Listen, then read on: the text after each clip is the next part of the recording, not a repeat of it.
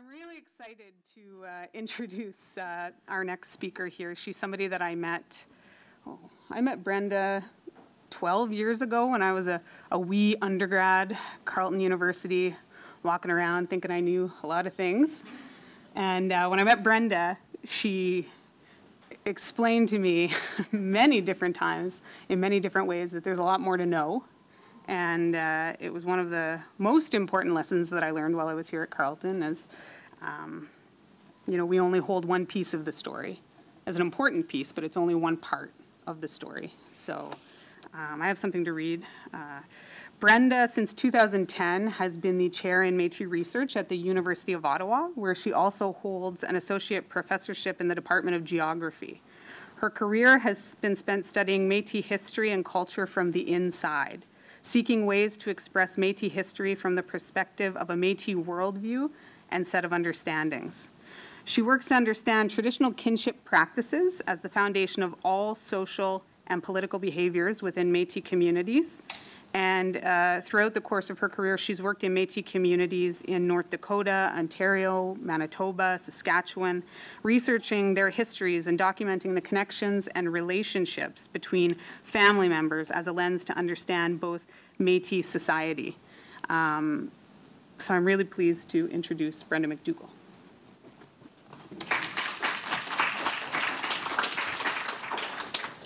That's mine. Is it? Yeah, you wanted left, remember? Thanks, Benny. And thank you for coming today and for the opportunity to speak. And I was really excited by listening to David this morning. So I'm in a geography department, and I'm not a geographer. I'm actually trained in Native Studies with a historical background.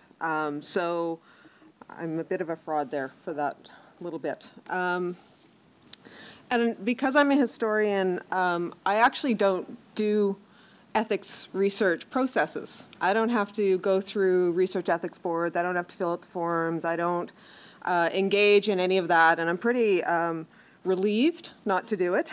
I've helped my students through the process, and I'm happy I've not done it myself. But I don't want you to think that because something is historical, that somehow that mitigates you from having a responsibility to think ethically or to behave ethically with archival sources and with the lives of the people that are found inside of archives.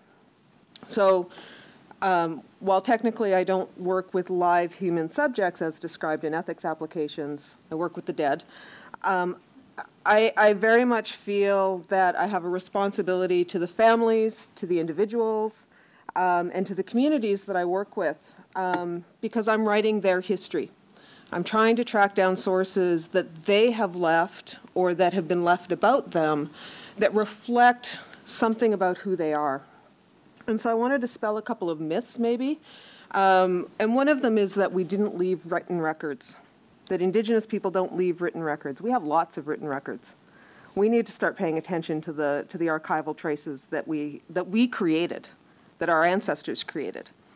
And not ignore them. That doesn't mean that we don't use oral tradition or that we don't work with our elders or learn stories.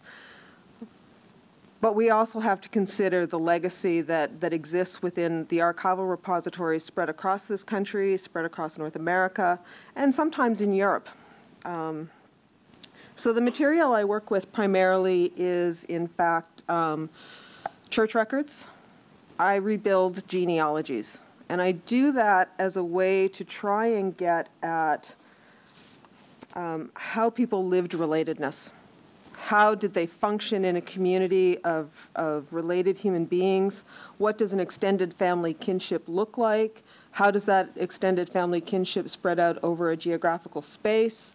How do families break apart and come back together at certain times of the year, or maybe a generation later?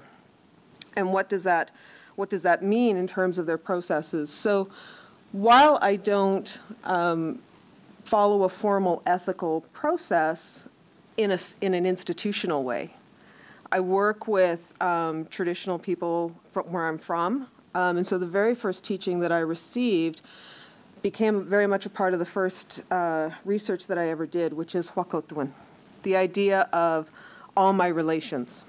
So Huakotuin is a Cree word. It it was taught to me in Saskatchewan. I probably only know a little bit about what it actually means. But the basic principle is we are all related within our community. And that the process of building community and then in turn of building nation is to go out and create relatives. And the most pitiful human being in the world is one who's alone. And so, so to go forth and to create as much family as possible. So this notion of an extended kinship as opposed to a nuclear family. That's the first place that you have to start with if you're working with an Indigenous worldview. Certainly if you're working with a Métis worldview, is to start considering not just the parents and the grandparents and the kids and the grandkids, but who are the aunts and uncles? What does the auntie look like? What does the uncle look like? Who are all of the mushums or grandfathers in the community? Who are all the cookums in the community? And how do they interact with one another? And believe it or not, you can find this material in archival sources. There's a deep, rich legacy of information about Indigenous family structures within archives. One of the principles of Whakotewin is reciprocity.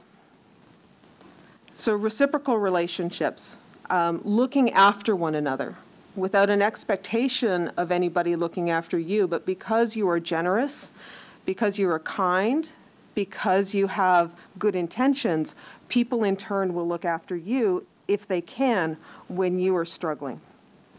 And so B. Medicine, an anthropologist, a Sioux anthropologist from South Dakota, did a great deal of writing about the reciprocal family nature that is inherent across Indigenous cultures, but she, of course, focused on her community, the Dakota Sioux. And another, there's some, this is where Indigenous writers, right? She's 20th century, but a 19th century Indigenous writer was Ella Cara Deloria. She's the great aunt of Vine Deloria, if you've ever had to read Vine's work in classes now. Ella Cara Deloria described basically Whakotewin, although in her language it's Teoshpe. She described it as the essence of being a human being, right? So our very humanity is embedded in family. And we are not humans, we are not fully human unless we understand our relationship to people. But it's not just a relationship, it's a responsibility, right? So we talk about Indigenous rights, which are important conversations to have, but we also need to talk about what our responsibilities are to one another. Because if we don't enact our responsibilities, our rights don't mean anything. And so reciprocity, humanity, responsibility, and fundamentally being respectful. And if you show respect, you receive respect. That's part of that reciprocal relationship. It's not just things that you can support people with. It's the respect that you can show them that is reciprocal. And so by thinking about these things, every time I pick up an archival document or try to understand somebody's historical behavior and actions, if I start to think about these things, I get a sense of how they made decisions, right? Because it's one thing to know facts. We can all know facts. Louis Riel led a resistance in 1885. That's a straight up fact. Why did he do it? What was his motivation? What was his thought process as he did these things? Those are the interpretive frameworks that we put around historical content. And as we know, Indigenous history up until maybe the 1960s was written primarily from a Western, white, academic lens. And so people's motivations were always framed within those Western frameworks as opposed to within an Indigenous framework. And more specifically within the framework of the place that they came from, the nation that they belonged to, the community that was the foundation of their relationships.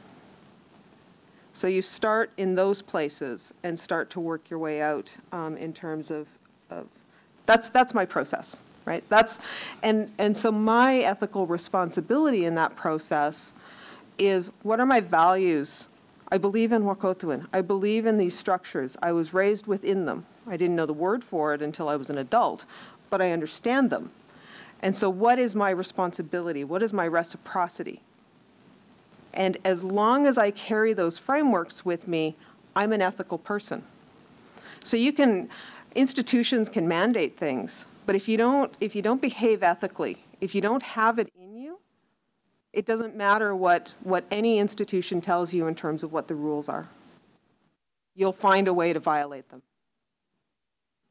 So they're a nice guideline, but you actually have to embody it first. So I do genealogy, so I'm gonna walk you through this family. I'm not gonna. So this is a pretty standard genealogy, and I'm gonna do this to try and explain and give examples of some of the things that I mean about what a worldview functions or how it could function. So this is the family of Elizabeth Monroe Fisher. She's at the bottom. She's a little bit bolded off to the side there.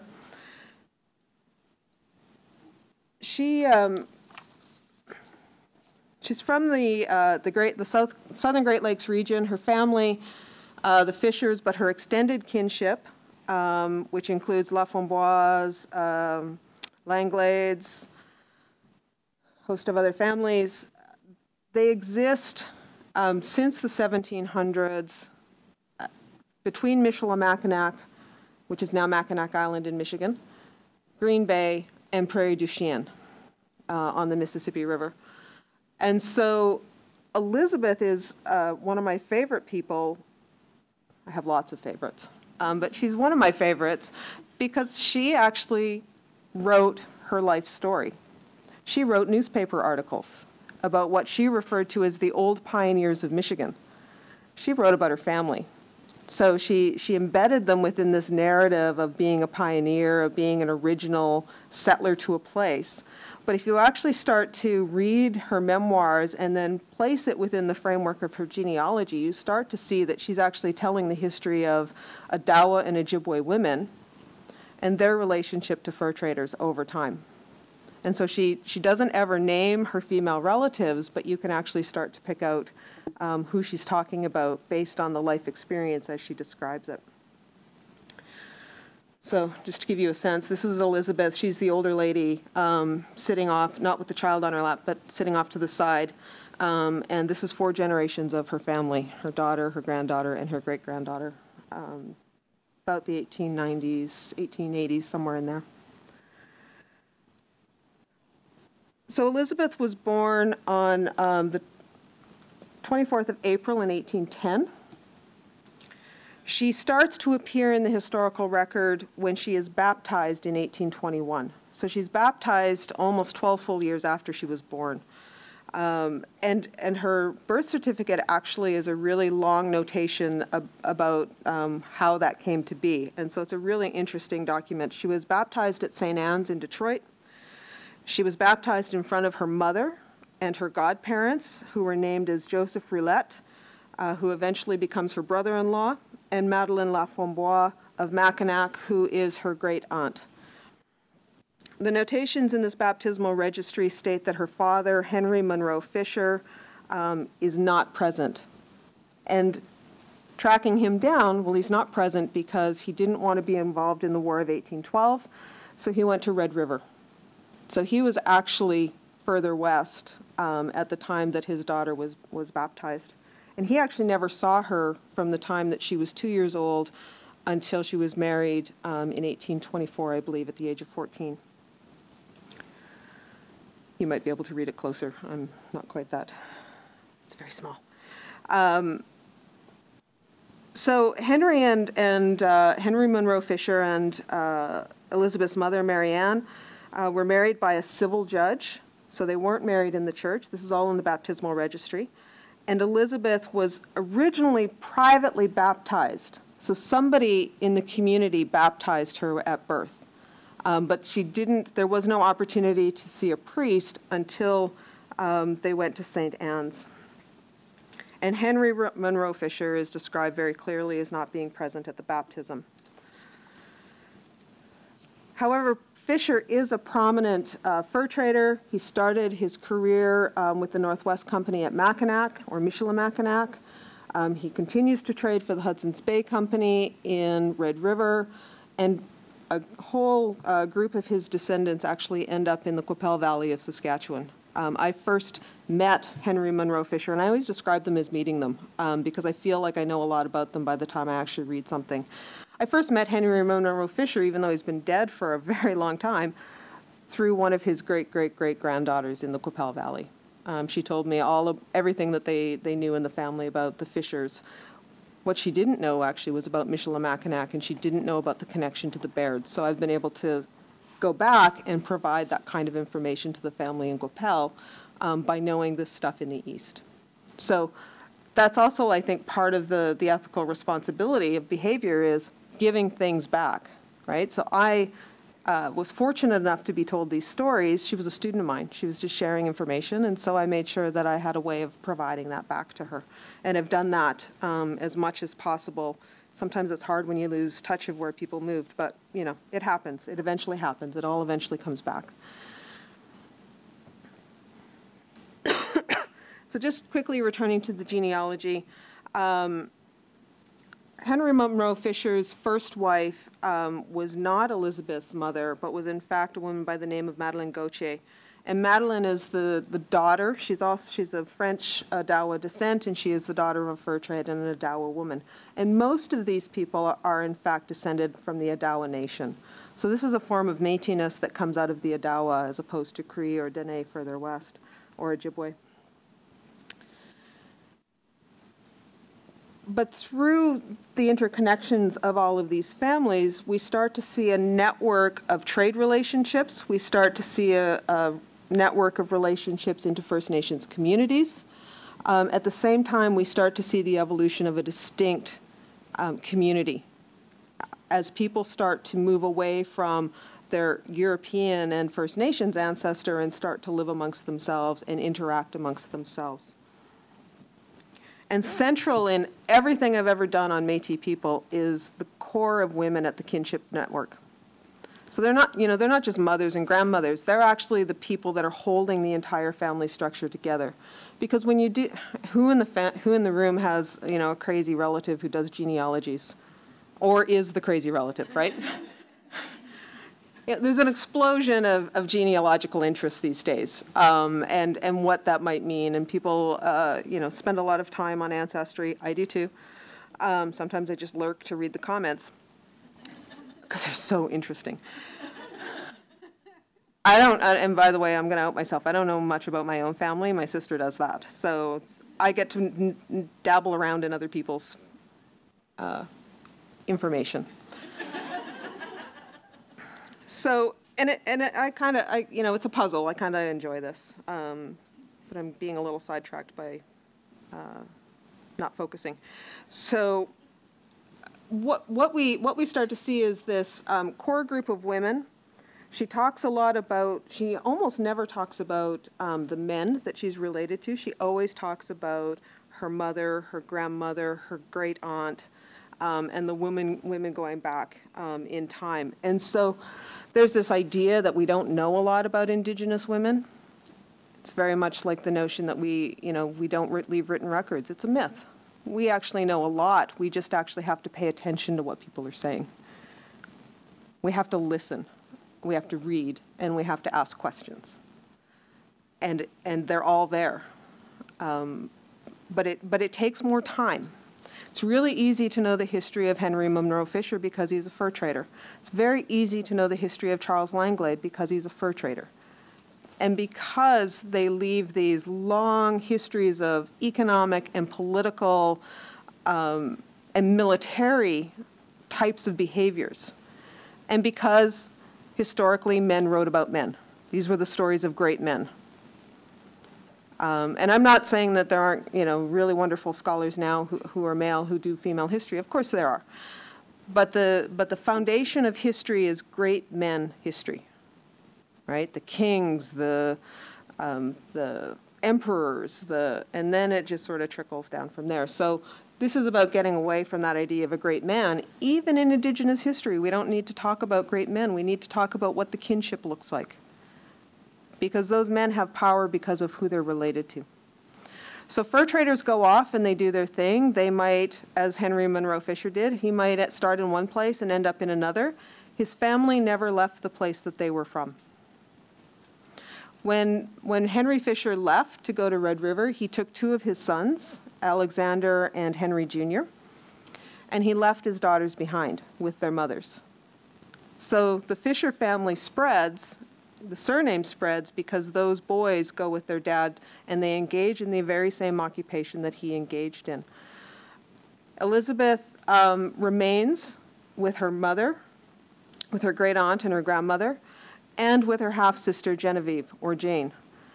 And it's through Jane that she becomes the sister-in-law of Joseph Roulette.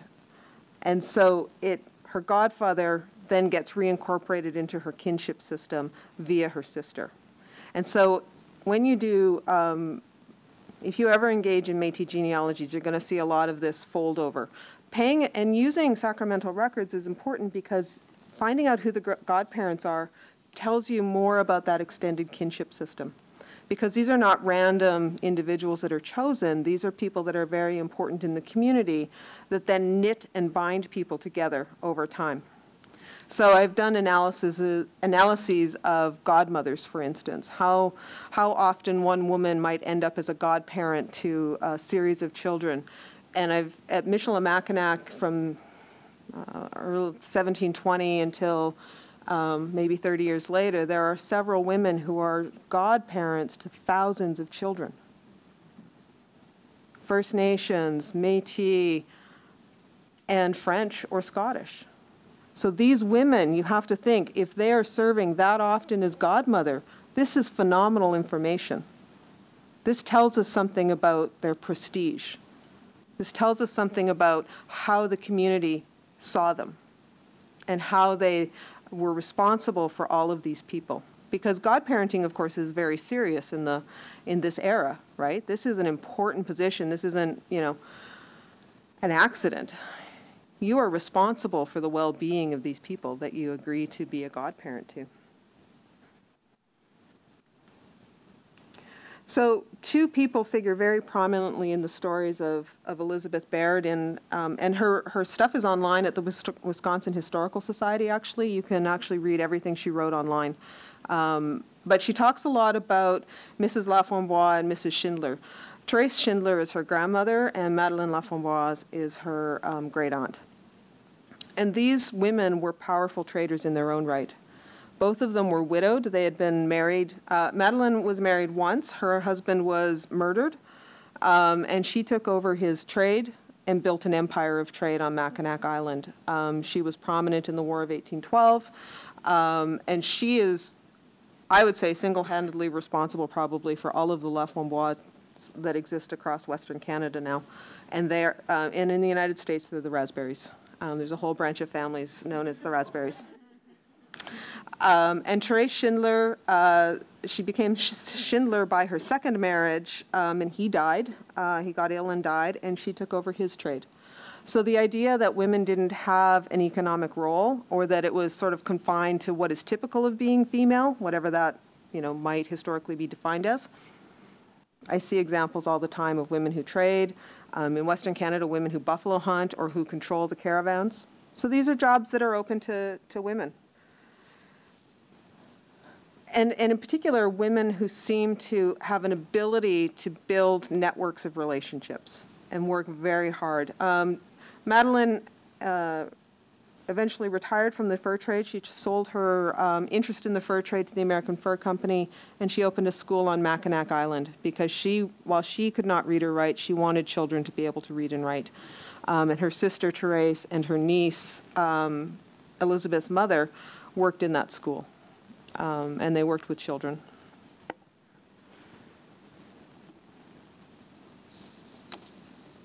So I never expected to study women specifically. I never expected to study kinship specifically. But these were the teachings that were given to me by the elders that I worked with in Saskatchewan. And so this is the place that I ended up.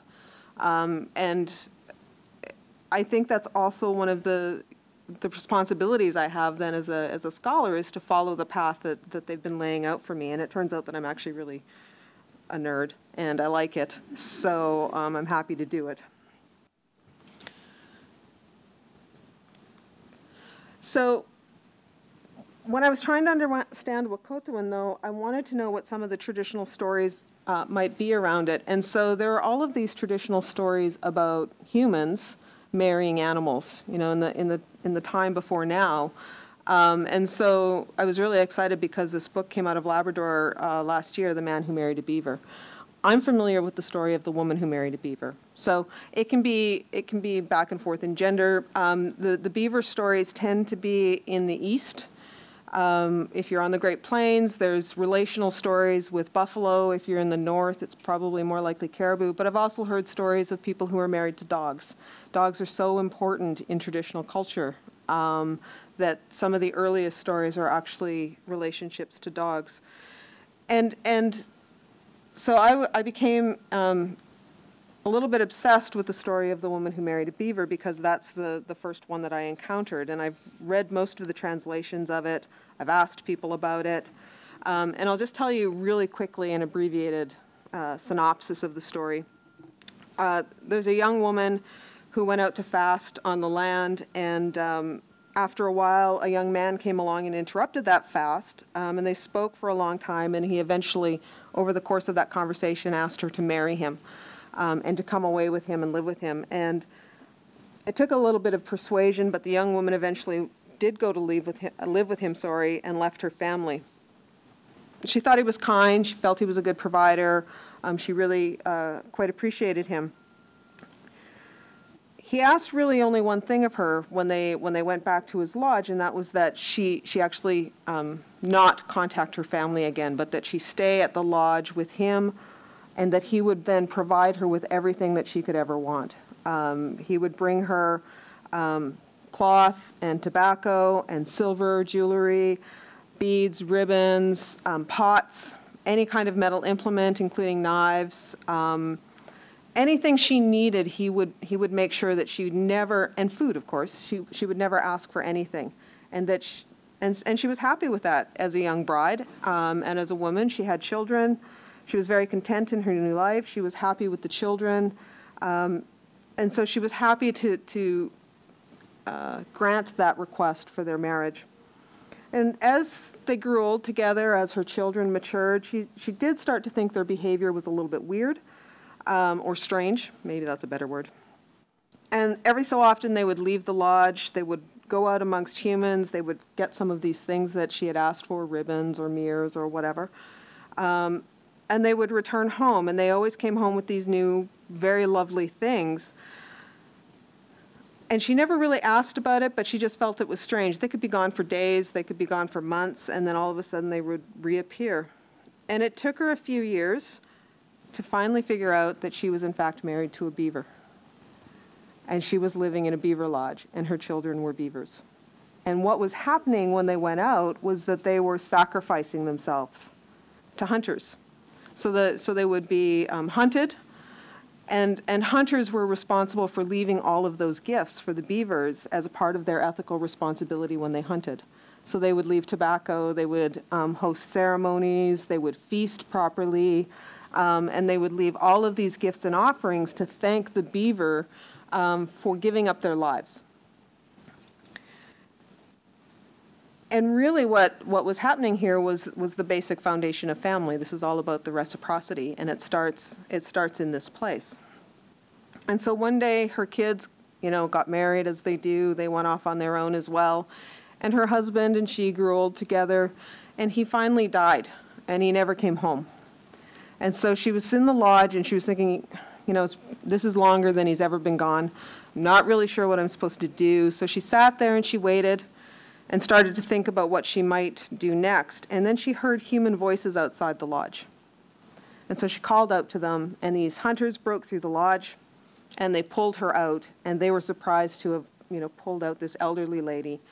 And I imagine that she looked something like this. It's described that she was, had silver hair, that she was covered in silver jewelry, that she had all of these beautiful clothes and adornment, And so she realized at that point in her life that her job now was to go back to her own community and to talk to her community about the relationship that they would have with beavers, that the issues of reciprocity, that as long as you looked after your relationship with those animals, they would provide themselves to you. The minute you were disrespectful or didn't leave the appropriate offerings or didn't feast the animal after you killed it, those animals could become angry and upset, and they could withdraw their favors because they were not being honored. They weren't being respected any longer.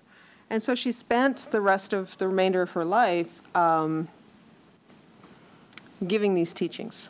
And these are the fundamental teachings of family, right? The fundamental teachings about how to be a good relative come from this story about the woman who married a beaver or the man who married a beaver or whichever story or narrative you want to follow. And so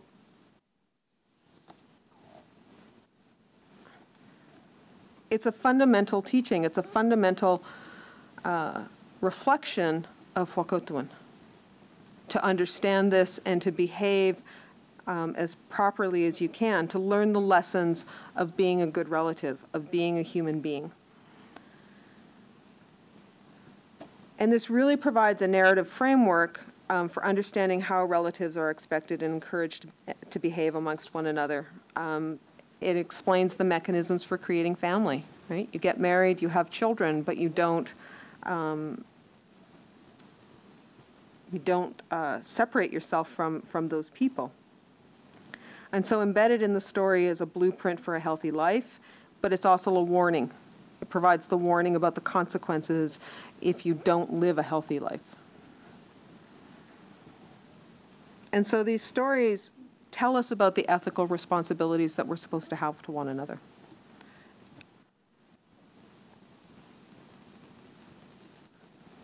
So I'm going to leave you with one more family and genealogy to sort of reinforce maybe some of this. And of course, I'll answer questions. So I'm going to pronounce La Liberté the way that they pronounce it at home. I'm from Saskatchewan. And I know a lot of the Laliberty family. That's how they pronounce their name. I actually never realized it was La Liberté until I came east. Of course, I can read, but I'm used to the Lalibertys. So this is one of the first families that I started to work with. They are from northwestern Saskatchewan. So northwestern Saskatchewan as a fur trade region was known as the English River District. It's the entire west side of the northern half of the province.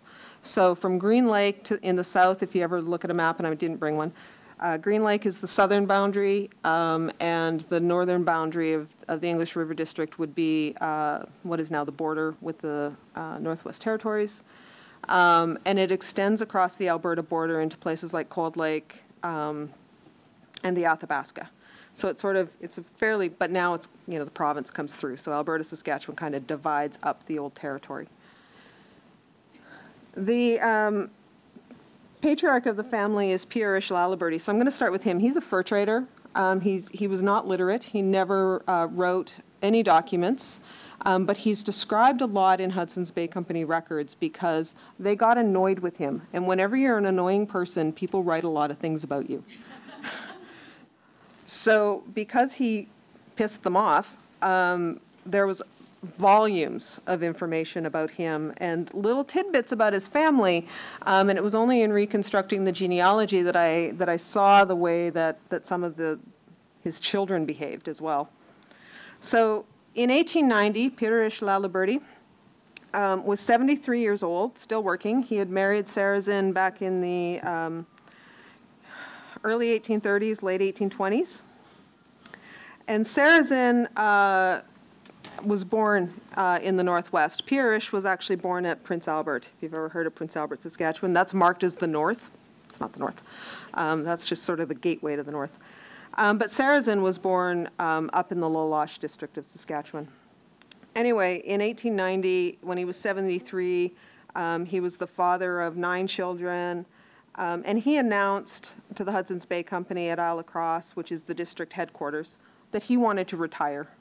He felt he had done his time. He was a postmaster at Portage La Loche, or Laloche now, and Laloche was in the news, so it'll give you a sense of where it was. This is where the school shooting took place in the north.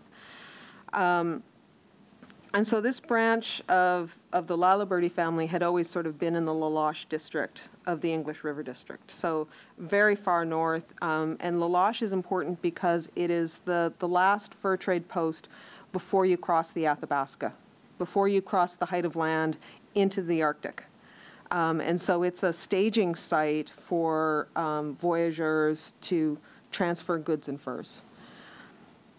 So it's one of the most important places in the English River District trade system, and the man in charge of the post is, from Western standards, illiterate. He doesn't read, he doesn't write. He can't keep the post journal, which is part of the job of a postmaster. One of his son-in-law does it for him because he can't do it. So he wants to retire.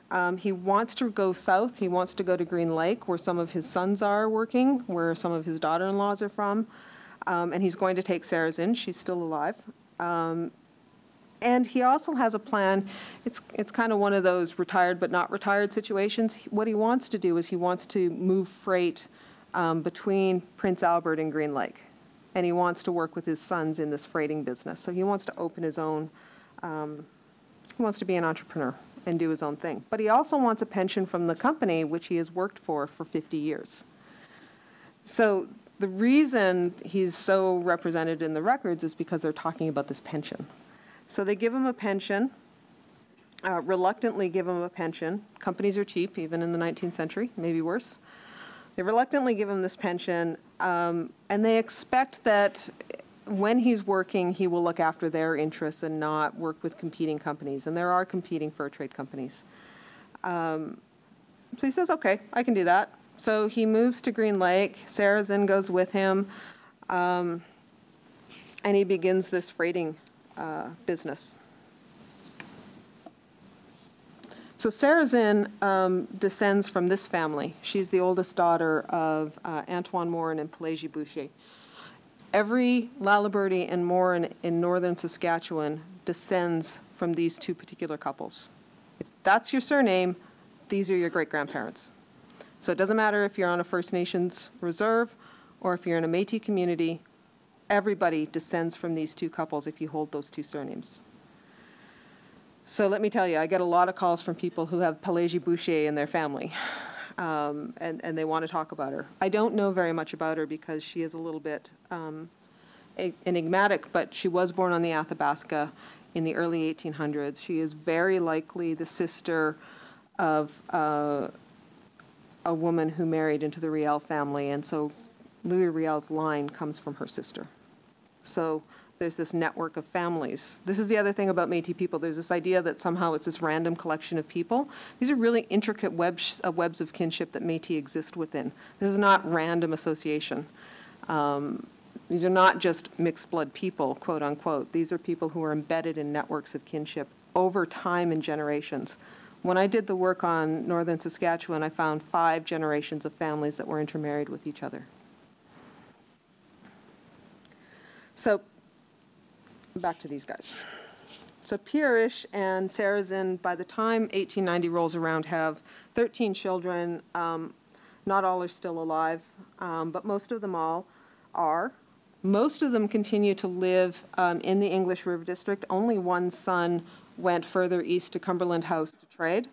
That's Antoine, who's married to Matilda Collings. Everybody else functions somewhere between Meadow Lake and Laloche. And they are intermarried with Cree, with Dene. They are French, they are Scottish, but they function as a solid, integrated family unit over time. All of the sons become fur traders. This is the other thing that's kind of key to Métis history. Sons become fur traders. You're the descendant of a fur trader, you work in that economy. Daughters marry fur traders. And so it becomes an economy of scale that is also an economy that is a uniting factor in how people behave and the choices that they make. And so 2 years after he retired, the Hudson's Bay Company starts talking about him again because he's actually trading against the company's interests. And more importantly, his sons are starting to venture out on their own, even though they have contracts with the HBC. Some of them are starting to do their own thing as well. So he's got one son who's supposed to be managing cattle on the Métis Portage. He's got two other sons who are postmasters, one who stays at La Loche, one who's at Green Lake, and several more sons work out of Alacrosse proper. And so as they're having this discussion about whether or not they should cancel the pension because they're actually earning their own money now, the chief factor at Alacrosse actually says about Pierre-Riche, and this is, so I'm just going to quote this directly, "He has a huge part of his family married and settled in the vicinity of Green Lake, and by his keeping a small stock of goods, which are actually sold by some of his sons under his inspection, his sons are kept from taking outfits," it's a fur trade term, "to oppose the Hudson's Bay Company from the merchants at Prince Albert. And as we gain by the transactions in more ways than one, it's advisable to allow him to keep his pension." So in fact, although he's violating the terms of his pension, although he's irritating to them, he continues to receive his pension for another 5-6 years until he passed away. So the influence of Pierre-Riche as the patriarch of this family extends to his sons, but it extends past his sons to his wife's relatives, the Morans. It extends into the Cree and the Dene communities, and he's actually able to keep control of a large part of the fur trade, either for himself or in a way that benefits the Hudson's Bay Company. And he's able to mobilize these things, not just because of what his sons do, but because of the strategic choices they made when marrying their daughters off. Yeah, that's the wrong way to say it, but it came out that way. These are all arranged marriages, right? These are not random, these are not love matches. There's no such thing as a love match, historically. Maybe now. Grant you that. But these parents are picking who their kids marry, and they're making very strategic and controlled choices about what alliance networks they want to extend themselves into. So my last thing, a couple last things. So this is just to show you how complicated it can get. These are just like, this is the Morin and Delaron family, and they went back and forth and intermarried over 2.5 generations. My husband was really mad at me when I made him make that chart, because so much easier, right? But I wanted to be able to explain this. I'm not going to explain it to you. I just wanted you to see how I always sort of joke that, you know, Métis genealogy or the Métis family tree it's not a tree, it's a stump. And he came up with a better analogy. He said it's like a rose bramble. You guys just keep doing this all over the place. I mean, you're so interwoven with one another, it doesn't make sense after a little while. And it's true. Métis people can go into almost any part of this country and meet somebody that they descend from the same people from. And it creates this instant connection. So I want to make a little plug for archives. So this is William Henry Jackson. This is actually one of my favorite photographs because it's just so, quite frankly, so damn sad. He was the secretary to Riel in 1885, and he knew Riel in 1860. And when he was nearing 100, he lived in New York City, and he had been keeping papers. And he couldn't keep his rent any longer, and he was turned out on the street with his papers. Several hours after this photograph was taken, the garbage men came by and picked up everything. So we have, think of what we lost. Right? He kept everything anybody ever wrote. And it's all gone now. So keep your papers, give them to people, and use archives. And use archives in conjunction with working with traditional knowledge holders. Because the minute you do that, it opens up a way of reading history that isn't just about writing a counter-narrative, but in fact comes from our traditions, is informed by our worldview, and says something about us that nobody else has said before. So I'm going to stop there.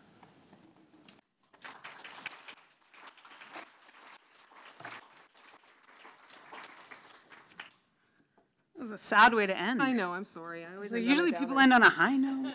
You took us down a sad. I could. I want to thank.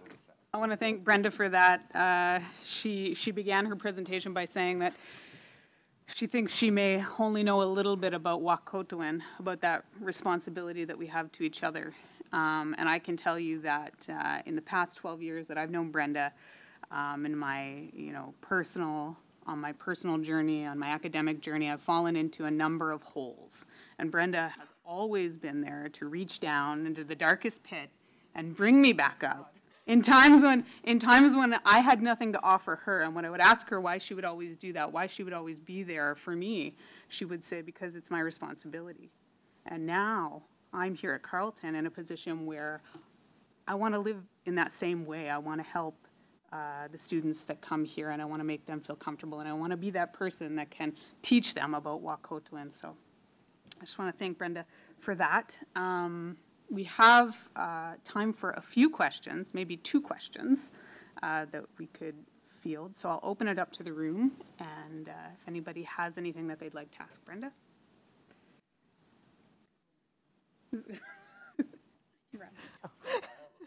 Actually, which I thought was really amazing watching this, is my brother married a Moran and then divorced a Moran and married a La Liberté. Excellent. I'm not joking. Yeah. It's, I really want to know more about this tree because, yeah, it's interesting. Yep. I'd like let us know if you want to talk about the social media work that's being done. Oh, the DAD project? Yeah.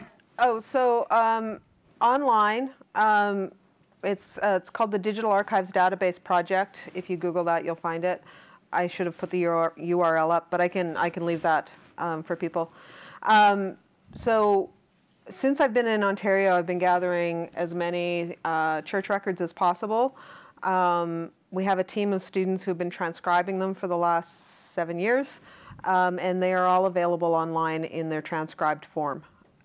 So we're just putting online another set of records this summer, most of the Northern Ontario records, but also stuff from Michilimackinac already online. And a lot of the Red River parishes are online, but we started working with some of the Ontario records as well, so those are available. So it's not a complete set of anybody's records. They're sort of cherry-picked by me because they're things that interest me. But also online, along with that, is my colleague Nicole St. Ange's going up this summer will be the Voyager contract database.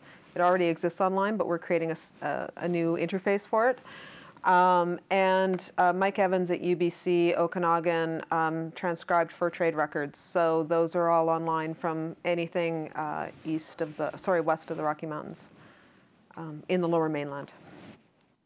Yeah. Okay, thank you very much.